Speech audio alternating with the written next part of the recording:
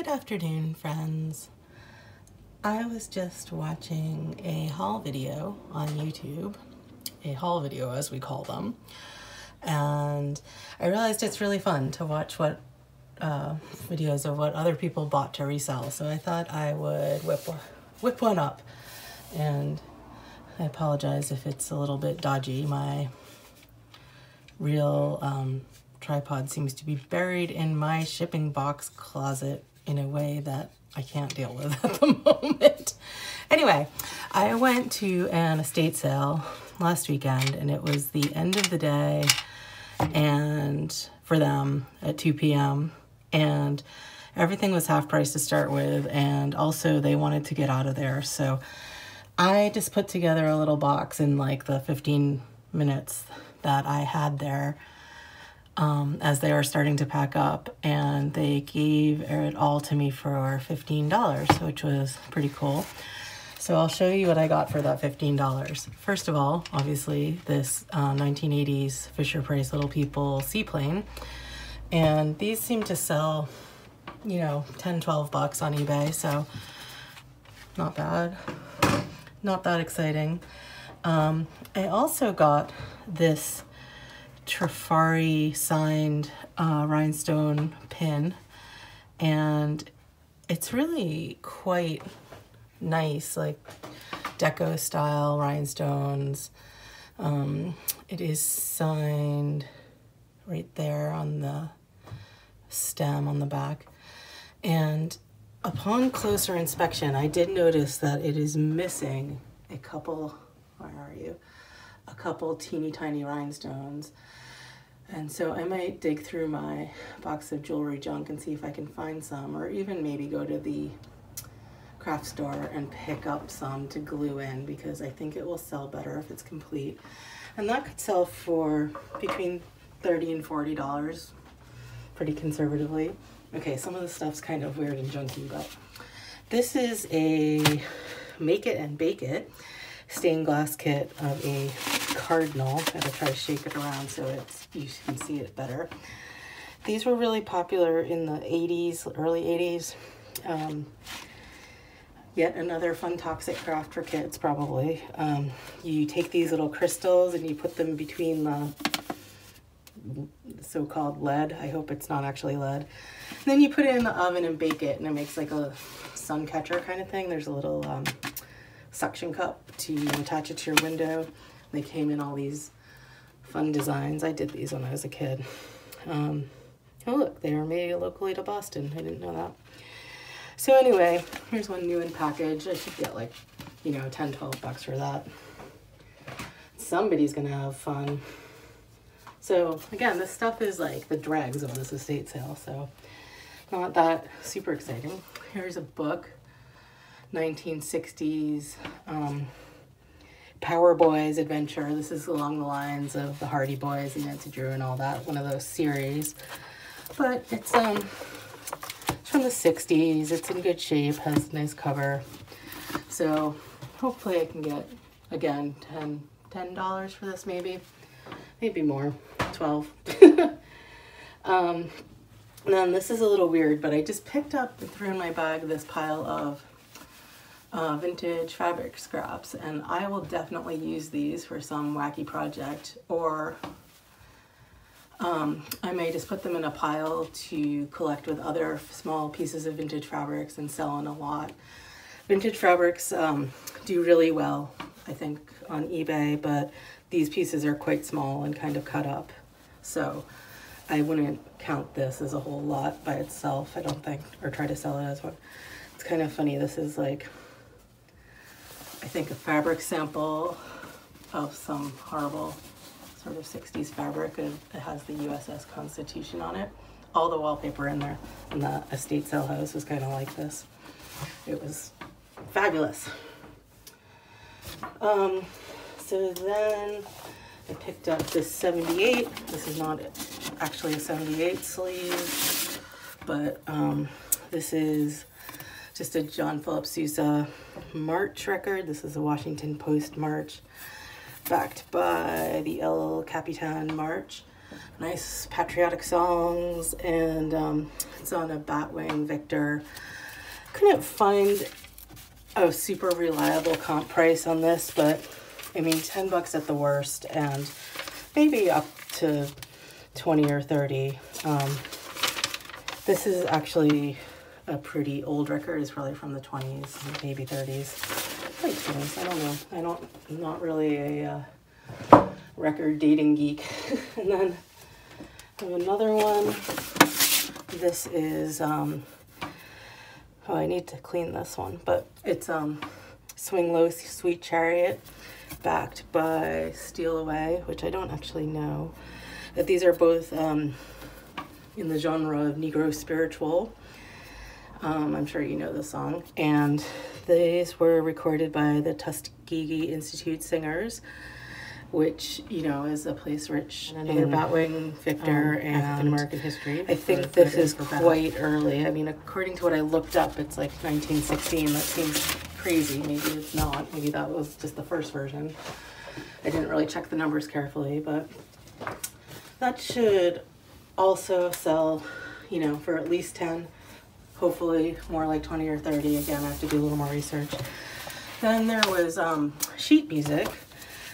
Nothing really super, I mean, sheet music books, nothing really super great, but these are always, the style is super common with, it's the Schirmer's Library of Musical Classics. And you'll see these anywhere that has had a piano for a long time. They've been printing and reprinting these for I don't know how many years with the same cover design. And so these two are both piano scales for practicing different kinds of scales and exercises for like speed and agility. And they don't go for a ton, but these two I can sell together for between 10 and 20 somewhere. I'll probably just put like 14 for the lot.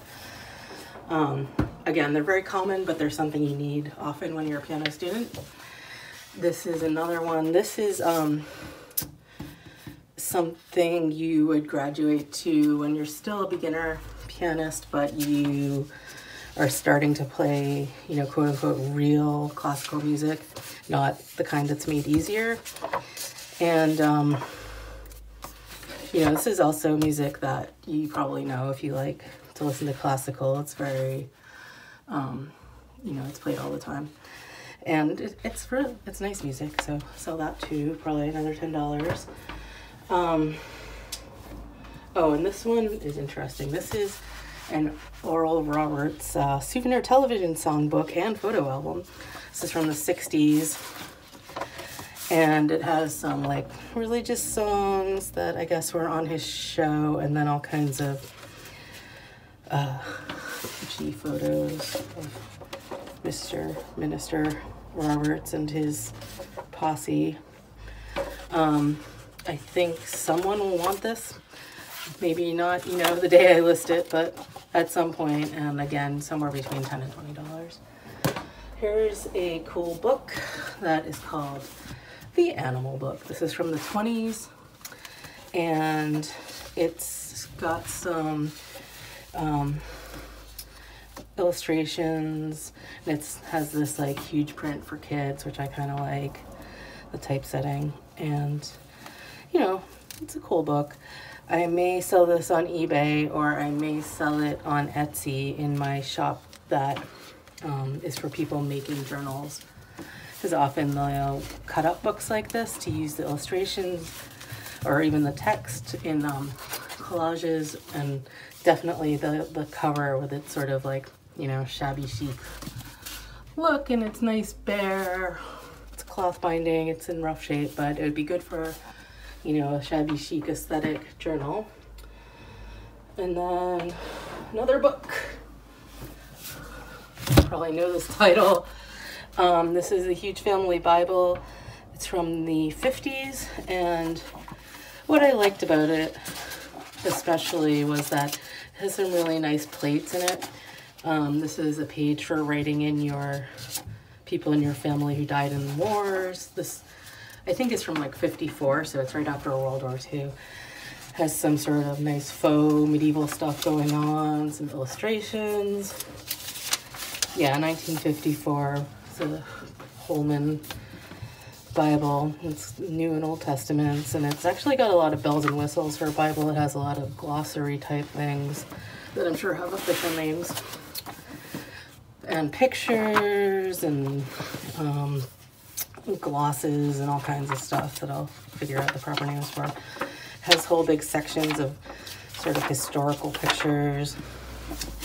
And there is one more family Bible section where somebody has written in on one page, but oh, here we go. On this marriage page, somebody filled in a few things, but the rest of it, well, besides that, is empty. So somebody might want to still use this, I don't know. Or it's, you know, a big, nice Bible at any rate. So there's that, it weighs a ton. And then finally, from this haul, this is probably, I think, the best thing in the reseller sense. I got these curtains that are vintage Disney fabric.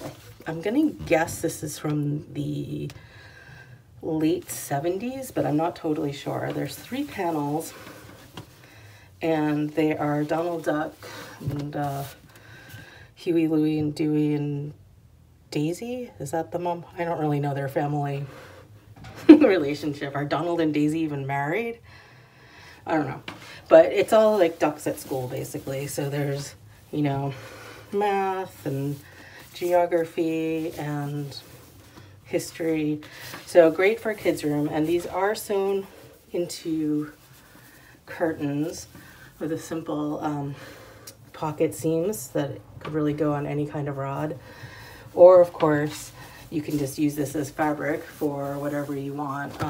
They're pretty big panels. I haven't measured them, but I think there's probably at least wide 1.5 or 2 yards in each one. And they're in pretty good shape. There's, like, you can tell they've been hanging in a window in some places, but overall they're really bright and not fuzzed up too much.